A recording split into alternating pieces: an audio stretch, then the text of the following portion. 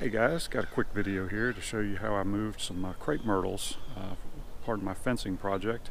I used the pallet forks off my 1025R to dig up these crepe myrtles. First one was located right about here, second one was located right about here, and I needed to move them about 5 feet that way. Alright guys, here's what the other side looks like after I moved these plants over. Used the pallet forks to get this done, but this plant, then this plant, as a matter of fact all these plants I moved with the pallet forks, but the crepe myrtles were probably the toughest to pull out because of the root system.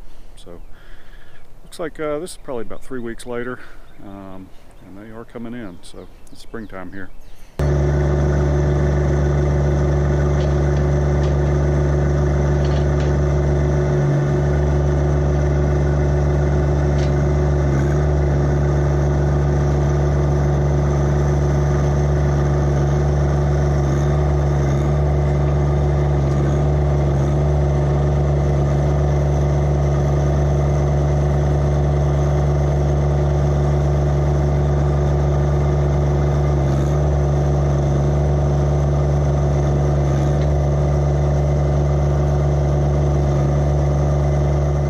Alright, well I'm going to speed up a few sequences here. As you can see, the root system's pretty extensive, and I managed to get the forks into there without a problem, but there's quite a few side roots that are jumping out here.